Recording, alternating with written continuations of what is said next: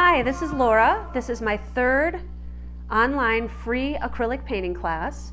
They are free. Nobody is required to pay for these classes. They're absolutely free because of what we're all experiencing with the pandemic and the shelter in place. And it's been my goal to offer every class that I was supposed to have in person at Artful Soul downtown, which is my business that I share with Mickey Bond and Kirsten Wing. It's downtown, in downtown Santa Fe, where we have classes, which is closed, and we're not having classes in person with people. So every class that I had scheduled that is not happening because of the pandemic, I have made a personal goal that I would offer those classes online so that people can still do them even though we're in a shutdown. So this class was scheduled a while ago and I'm a little bit behind. So I'm doing my best. So this is my third class, and like I said, it's absolutely free. However, if you're still working, because a lot of us are not, including me, if you're still working, please try to offer a donation if you actually do the class and take the class in exchange for the class, because if I can receive enough donations, I'll be able to pay my April rent and my insurance and the internet. I guess we still have to pay for the internet even though we're not down there. So, you know, I've got a couple bills, so that would help. But if you don't have it, don't worry about it. I hope this brings you some joy while you're trapped at home like I am. And this one's going to be pretty simple and straightforward. So here we go. Oh, hey, I'm back. There was something I forgot to tell you. I have two preliminary videos that are really great for you to watch before you try any of these online acrylic classes. One is about your basic materials and where you can order them from. There's not a whole lot of them, and I found the best quality at the lowest prices. So if you look in the description box below the video, there's a list and links for you to buy all the materials. So you might want to check that out. And the other video is blending, shading, and color mixing, and just familiarizing yourself with the acrylics and how to use them. So if you've never worked with acrylics before, you've never taken a class from me, or you just feel unsure because I put down what materials I felt were best for what I teach and for what we're doing. So even if you've worked with acrylics before, it might not be the same as what I recommended. So you might want to just check that out first, try some of the exercises first, so you don't get frustrated when you start an online painting class with me because you don't have your materials set up the right way, or if, you know, I just don't want you to get frustrated. So check those two videos out first before you do any of these online acrylic classes.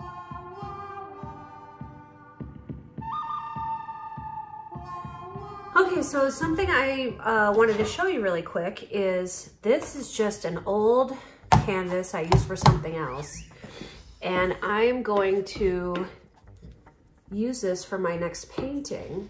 So I'm just using some leftover neutral sort of latex house paint, and I'm going to cover this up so I have sort of a neutral surface to start my painting with. So that's the wonderful thing about acrylics, is if you don't like something, you can just cover it right up. And also, latex paint that you get at the hardware store is essentially the same stuff as the acrylic paint that you use to do a painting with, the same acrylic paint that you get at the art supply store, except for the quality isn't as high. You know, it's engineered to do something else. So the paint that you buy at the art supply store usually has a higher pigment content. It's usually thicker. You can thin it down. It just has different stuff in it, makes it a different, higher quality. Probably has stuff so that, you know, I don't know, the way it's mixed up, it's probably so that it will spread a certain way as far as like the mediums that they put in it. So, but it's essentially latex paint though, so there's no problem. I mean, there's a lot of artists I know that actually use a lot of latex house paint in their art. So anyway, so now I have a neutral surface and I'm sort of recycling a canvas, you know, that I did something on that I didn't really care about. And that is your little bonus lesson. Okay, I've mixed up the colors. And if you look at the image, you will see that at the very top of the painting, there's a very deep dark blue and then some regular blue sort of peeking through. And then I have blues mixed with purple. And then we head into some purples and pinks in the sky and some lighter shades of those purples and pinks. So I mix those up. And then it sort of goes right into a bunch of orangey colors and red colors. So I have just some oranges mixed with reds here. And then I do see some pale oranges, so I mixed a few up, and yellows. Okay, so we're gonna start by doing the sky. And the silhouette is the last thing we are going to do. So the biggest task in this painting is putting all of these colors in the sky and blending them together. I have this old canvas that I covered with like a Adobe colored exterior latex paint that I had laying around because there was already a painting on here, and I didn't want to use a brand new canvas. I just thought I'd recycle this one. So anyway, if I were having this class down at Artful Soul, before we even started doing the sky, I would probably instruct everybody to just put down a base coat. So the base coat I'm gonna do is I'm gonna do blue up here, and then I'm gonna go in here with like a stripe of like a pale purple. And then I'll probably do the next section in a yellow or a peach color. And then I'll do like a brown or a black at the bottom, okay? All right, so that's next, is just the base coat.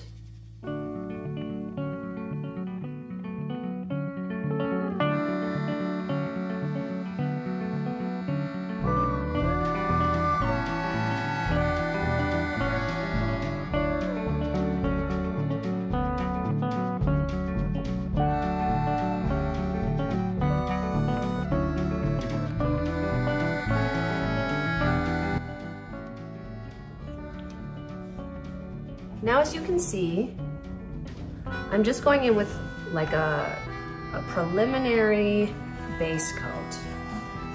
None of this is final. It's like when you get your nails done, let's say, and you put on a first coat and then a second coat. So I'm not really concerned about this looking really good and blended and all of that. I just want there to be a base here so that when I do go in here after this dries and I really start trying to make my sky, that it isn't gonna be all streaky like it looks now. Like you can see these marks here and stuff, because it'll have a coat underneath it to make it appear less see-through and more, as they call it, opaque, which means not see-through. So I'm just laying down a base coat.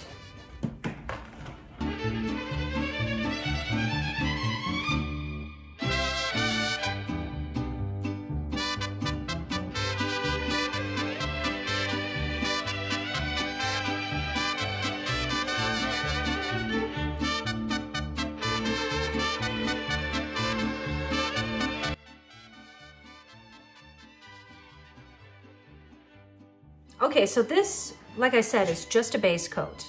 I did some blending. I will go into discussing more about how to blend. You've got to do it while the paint's wet. And that's why I love having all of my paint ready, because I can apply a variety of colors fast because it's already mixed up, and then it's very easy for me to blend. However, I do a whole video showing you how to blend, so I hope you've watched that first. I am going to explain it a bit, but I would hope that you had watched my video on how to blend your colors and practice that, because that will make this much more easy for you. I'm not going to go into as much depth explaining how to blend this. I'm more of going to demonstrate it and just do it. So you should watch my blending, shading, and color mixing video before you do this class. Anyway, for the silhouette, oftentimes when there's a silhouette, let's say there's a sunset scene and there's something silhouetted, it's not just straight up black. That is too extreme and it looks funny, makes it look cartoony, makes it look flat. When I look at this painting, what I see is it's black, but it's got some red and purple in it. So I'm gonna mix purple and red and then add black, and I'm not gonna have it as dark as straight up black. It'll just be a very dark version of these two colors mixed together. And so these are the colors I just wanted to show you before I mix them up that I'm going to be using to create the silhouette.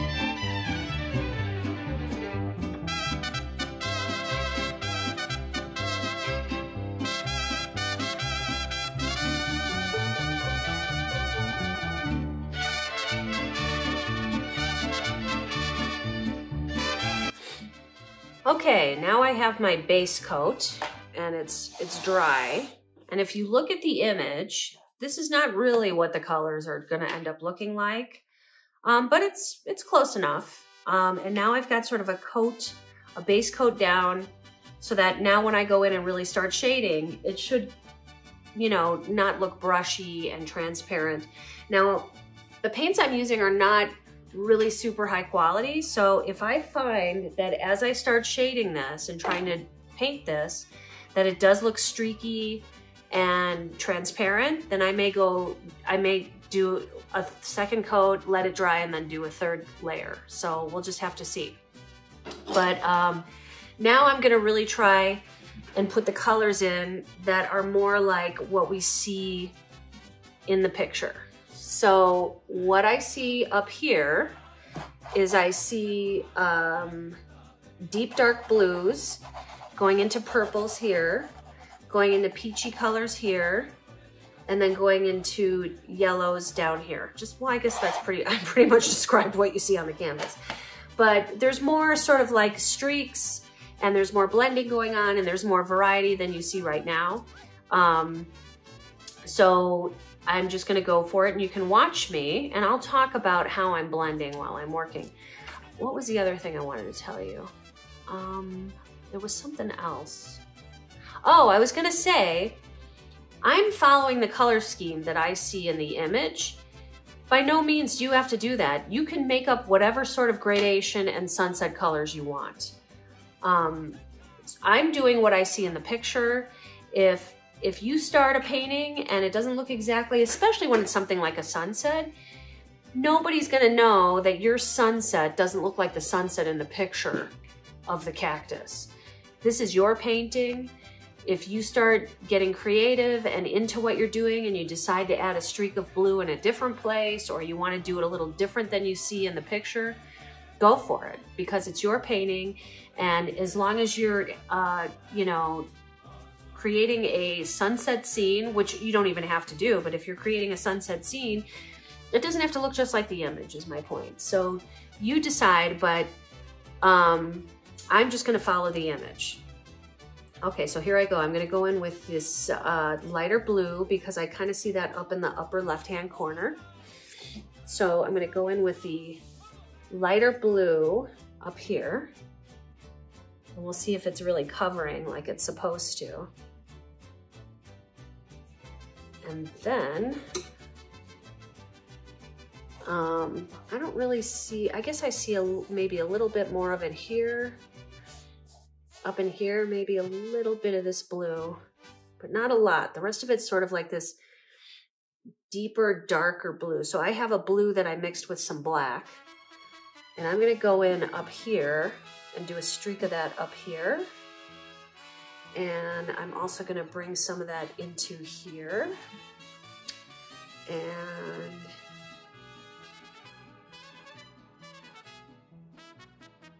put some here so that it gets darker. And then I'm going to go in with more of that blue. And I'm just going to blend this dark black color with the lighter blue up here. So I'm just going back and forth, and I'm leaving some streaks in a few places where I want them. Now, this black that I mixed with the blue, it almost doesn't look dark enough for me, so I might go in there with like, I have an even darker shade of it. I might bring some of that in. And it looks really dark to me, like right here. And maybe a little bit here. I'm gonna move this down, I can't really see. Okay, so one of the tricks that I've taught you is like, if I just keep going like this, I'll end up mixing it all together and there won't be any differences between the colors. It'll all just become one color. So I'm gonna go ahead and rinse off my brush real quick so it's not so full of paint, and then go back in and do a little bit more of this blending with a cleaner brush.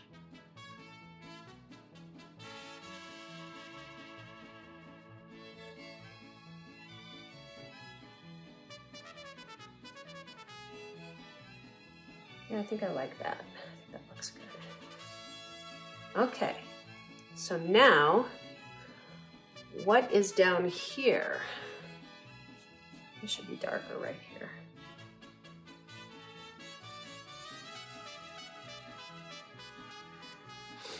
Down here, then there's almost, it's almost like these light blue and purple clouds come in. So I also see sort of like this purpley color breaking through like right up here. So I'm just gonna lay some of that in there. And then there's more here. And then I see more of it here. Right? And then it turns into sort of like a pink over here, like this really crazy pink. So I'm just indicating where I think some of this stuff is and laying some paint on there. I haven't blended anything yet. I'm just putting it there. Then in between there, I see some purple. It's almost like a purple mixed with pink. So I'm going to go in with this purple in here. I'm going to blend this stuff a little bit.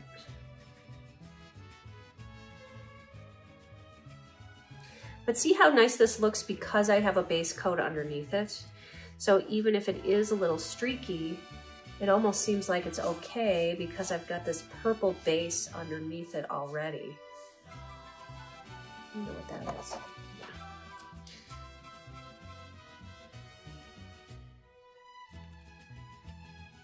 There's a little bit of light purple there, but I put too much on there because it's much darker purple here. It's pretty dark right here. It shouldn't be so light. Oops.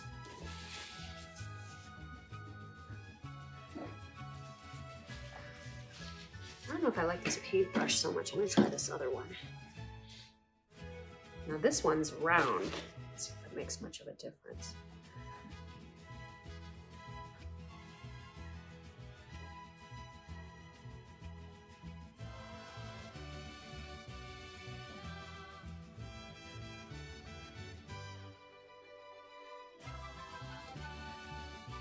So I'm just blending.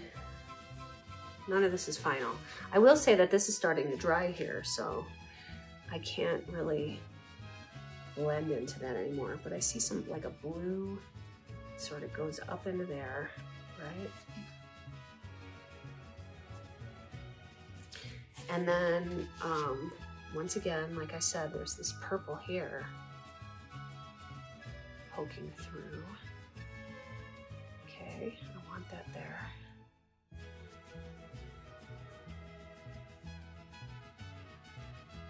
And then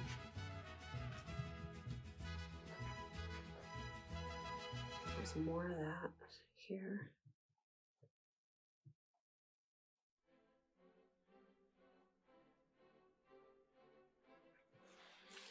And then there's like really bright pink, like I said before, right here. And it kind of comes out like that. Maybe there's some of it here.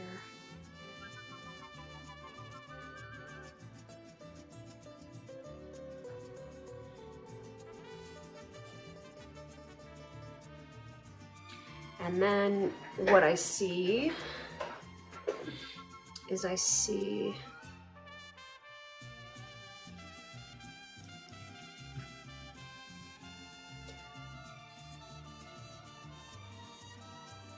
like a purple streak in there.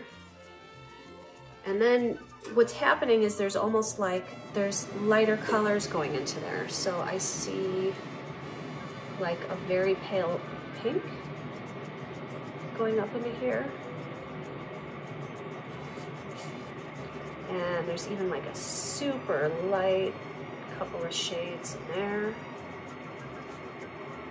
Now this is drying up here, so I'm not going to go back into that. I'm working with the wet paint down here now. And I see very pale pink here. Sorry for my heater, I know that's loud.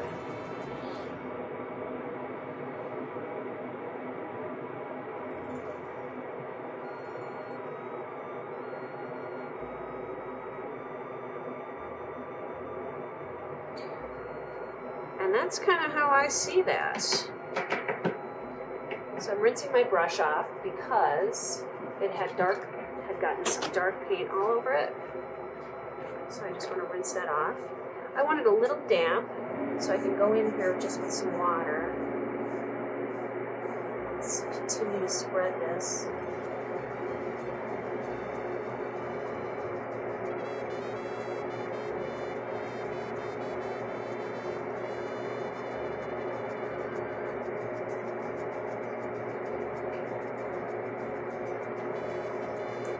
Rinsing off my brush again because it gets really light up here. As a matter of fact, I'm going with some more of this light.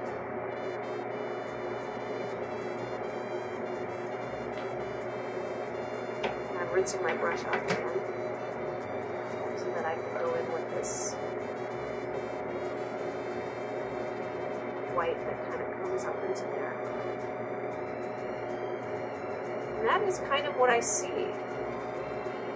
You know, so it has to do with like wiping your brush off, looking at the image, putting the lights where you see them, putting the brights where you see them. I'm going to put a little bit more of that bright pink in here.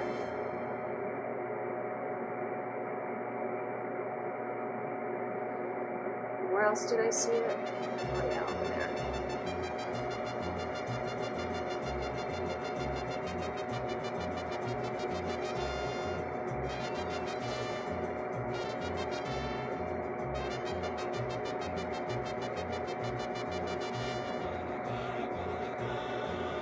Okay, that's kind of what I see. I like that.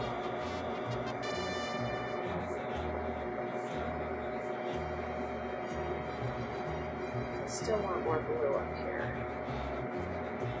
Change my mind.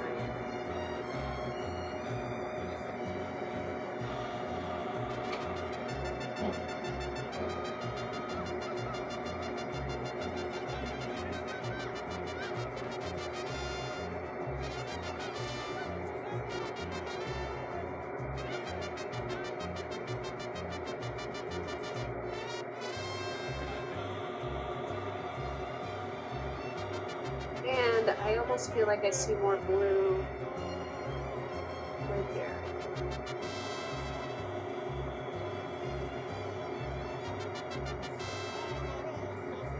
Okay. Yeah, that looks nice. Okay. So down here now, I'm going to go down here. And to me, it just looks like very pale pink, like we've got. And then it gets maybe a little darker pink, but not much.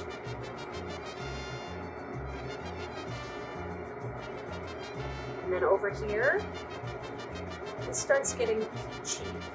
So I'm going to go into my oranges. I'm rinsing off my brush. And what I see is like a very pale, maybe I should have this one. It's a really pale peachy color here. Maybe even more peachy. Let's go up.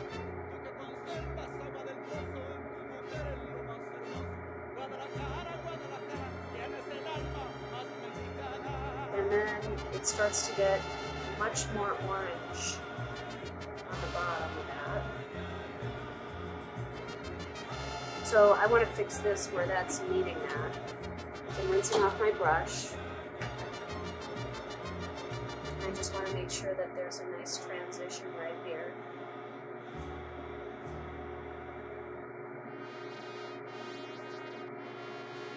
There, that looks good. And it looks like it gets more and more orangey. I'm going to go in with some of this neon orange here for fun. But then it gets more orangey down here, and then it starts getting super dark orange down here. Really dark. So now I'm going to go in with like an orange mixed with red, right?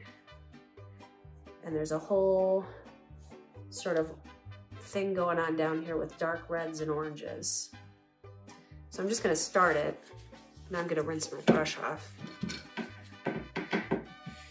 Everything's smaller and closer together here because it's further away from you. And as you go up into the sky, those clouds are right over your head, so they're bigger. So this is bigger, and as it goes down, it gets smaller. Sorry about that. So yeah, so as you get towards the horizon line, just as if you were to see like a road here, it would be really big by you, and it would get really small towards the horizon line, and all the dashes in the middle of the road would get smaller and closer together. And that's kind of what happens when you're looking into the horizon. As things move towards the horizon line, they get smaller and closer together. It's bigger up here, smaller going towards the horizon line. Okay, so anyway, it's getting smaller and closer together as we get towards the horizon line is what I was trying to say. Okay. So I'm just using a little water here to try and blend this together. It was starting to dry too, so now I'm going to wipe my brush off because it was full of dark orange.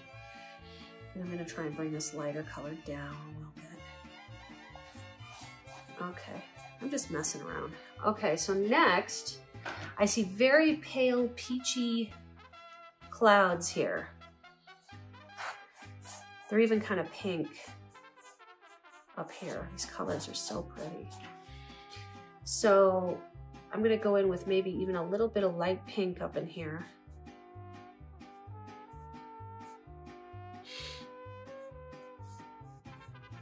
Just a little bit.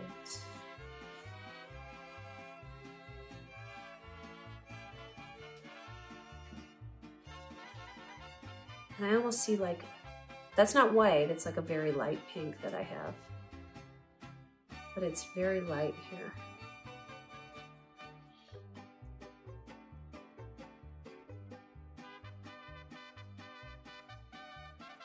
You see a light streak here too. Okay, I think that looks pretty. And then I see a little bit of like these orangey highlights in here.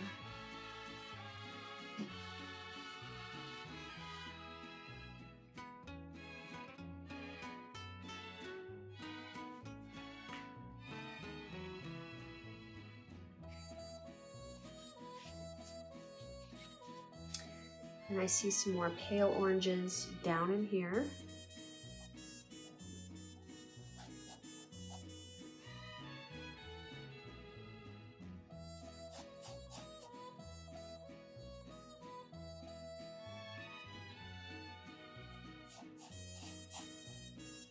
Right.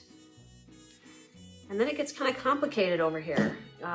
There's almost, this is an orange with a lot of red in it. It's not red, but, and I see it's kind of dark here, so I'm going to put that in. I see some of this continuing to come across over here. not so much over there. And then I see, you know, some more oranges that get worked in between it.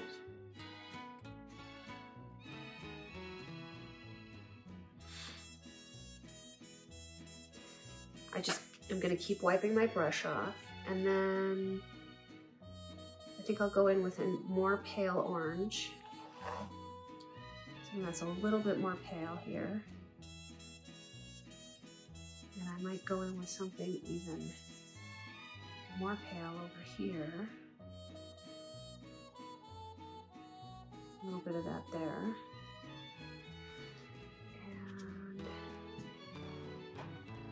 Just some bright orange in here.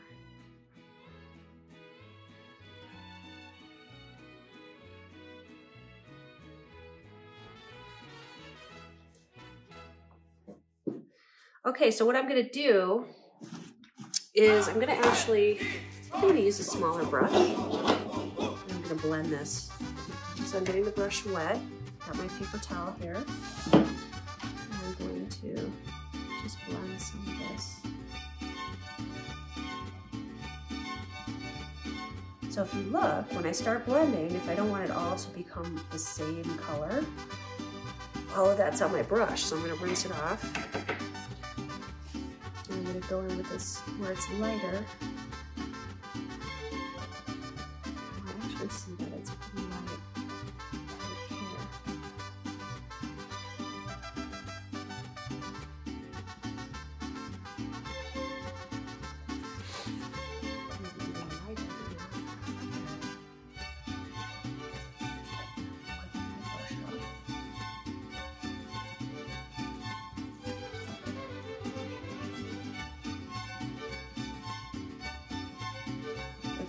This is sort of like the bottom of a cloud here.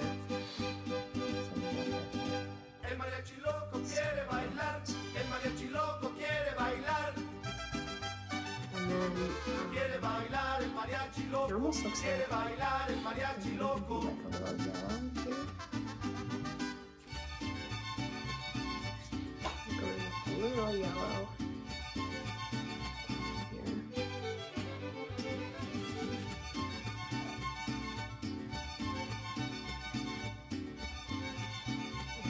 So if you're looking at the reference, the picture, if you squint your eyes when you look at it, you'll see, I'm going to take this dry brush and see if I can just sort of feather this.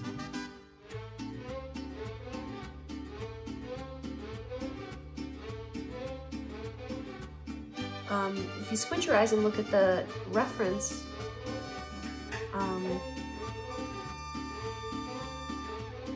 the darks should pop out and the light should pop out more if you squint your eyes. So if I squint my eyes when I look over there, I see that there's like light streaks, like white, like up in here, there's like a light streak.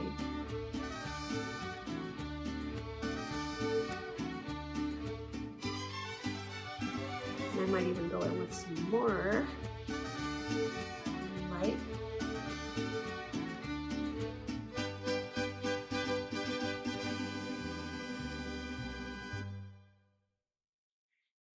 And then I also see more light streaks sort of in the middle-ish, like around here.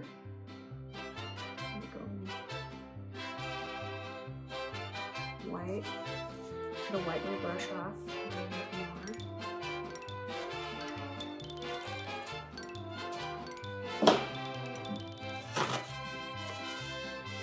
So, I mean, listen, none of this has to look exactly like the reference. But you should, even if you start going off in your own direction, remember that it gets smaller towards the horizon, things get choppier and closer together towards the horizon. And continue to look at the image as a reference because it'll help you to at least have a nice variety of lights and darks by looking at it. And if you follow it somewhat, it should help you to keep it looking like a real sunset, you know. It's kind of dark right here. And it looks kind of dark right here. But the reason sunsets are easy is because you can make sunsets in so many different ways, and it registers with everybody. Everybody knows what a sunset looks like.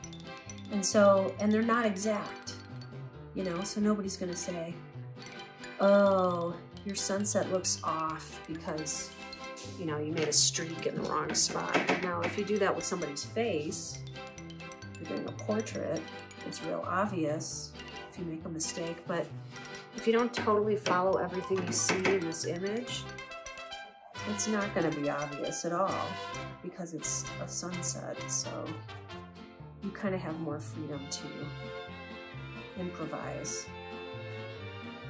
with this one. Lost my white streaks.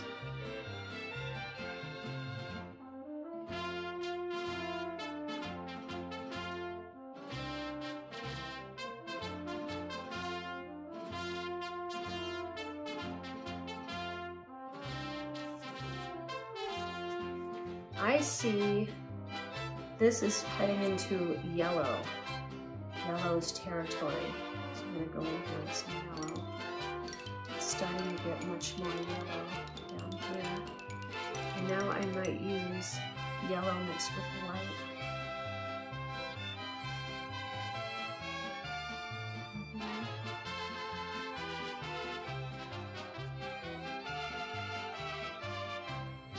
And there's like a big fat streak of yellow here.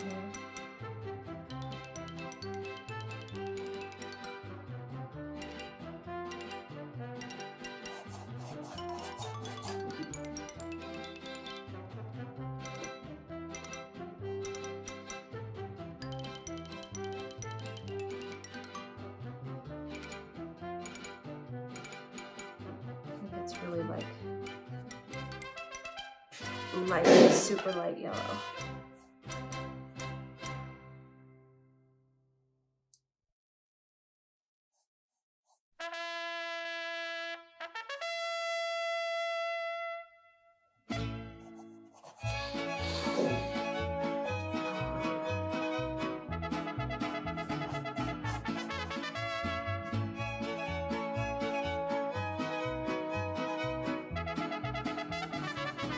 I'm gonna go over this because I don't know, I'm gonna do it, so let's just do that.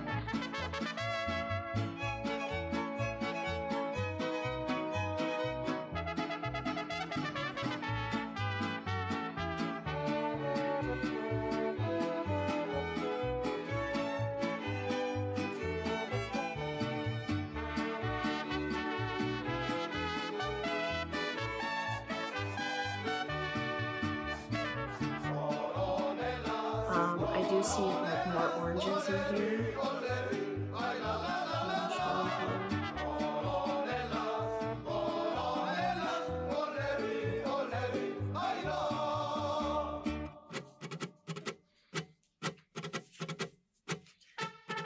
Little splashes of orange in here. Oops, I didn't realize I did that. There's like some sort of like dark red colors down here.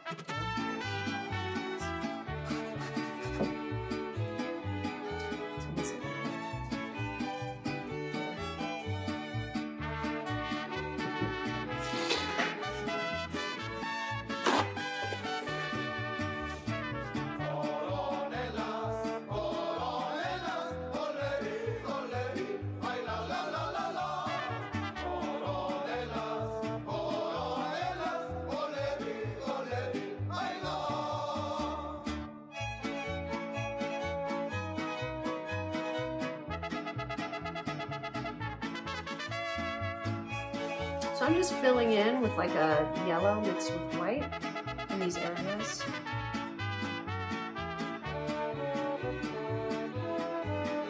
So I've kind of like laid a bunch of color down here, and then I'm going to start blending it.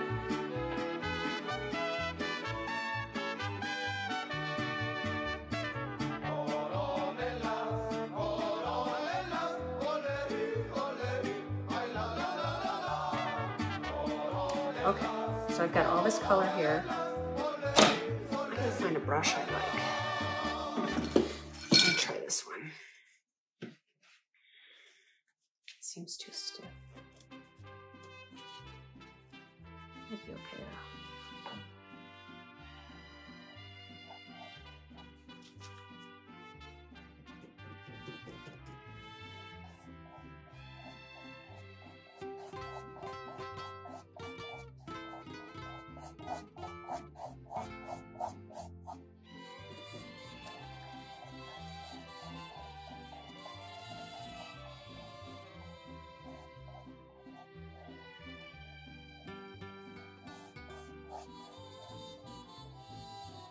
Oh, that's so pretty.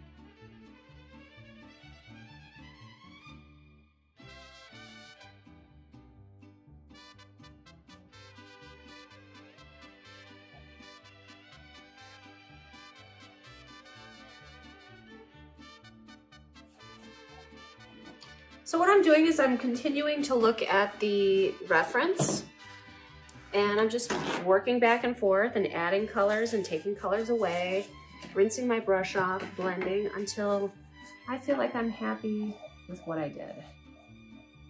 I'm careful that when I blend that I continue to wipe off my brush if I need to. Every time you go to blend something, you pick up the color that you drag your brush through. So if you don't want to keep spreading that color around, you should rinse your brush off.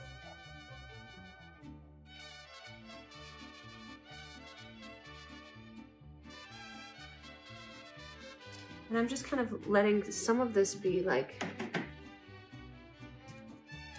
I don't know, just so it may emerge.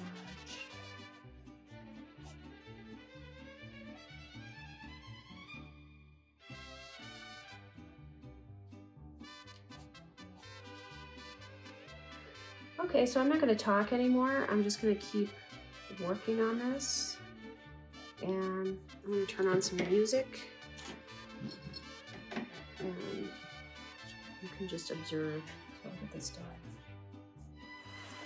All right, well, you know what? I don't know how much of that recorded because I just stopped painting and I noticed the camera wasn't recording. So I guess I'm just going to have to explain this to you. But essentially, here's my colors, right? And what I kept doing was I kept looking at the reference, and I said this several times while I was painting, but it probably didn't record, that you can use the image as a guide to help you understand where some light should be, where some dark should be. And I was explaining that up high in the sky is usually right above your head. So those things are closer to you and they're bigger. And then as things move towards the horizon line, they get closer and closer together and smaller and further away. So usually clouds will be, if there are clouds, they'd be tiny and close together, and they would get bigger and further apart as they go further up away from the horizon line and closer to you. That's a way that you can create the illusion of depth. What's going on in this sunset is there's really just sort of striations of clouds, but if you notice, the lines get closer and closer and closer together towards the horizon line, even in your reference. So that creates the illusion of depth. And so you want to keep looking at the reference, not that you have to follow it exactly, but if you squint your eyes and look at the reference picture that I gave you that's on the screen, you'll see that if you squint your eyes, there's areas that are light, there's areas that are dark. It's a nice composition, so you don't want to just get lost in it just being, you know, just a straight up gradation of colors. You want there to be variations, you want clumps of darks, clumps of light areas. And so it's good to look at the reference to gauge where the lights and darks should be. Do you need to follow it exactly? Do you need to make your sunset look exactly like the one you see in the image? No, but I do think it's a good guide because it'll keep you having the colors, you know, looking more believable as far as night sky working down towards where the sun probably is. Lines closer together, further apart heading this way. Interesting placement of darks versus lights. So I think it's good for you to use it as a reference. The cool thing about a sunset is nobody's gonna say that this cloud looks wrong or, you know, that you shouldn't have this dark line here, because sunsets are so varied that it's not like doing a portrait where you would really need to get the features in the correct place and do things right. You can improvise a little bit more doing a sunset, but I still recommend following the reference as a guide and then get into your own flow. I mean, you can't work on this forever because what happens is the paint starts to dry.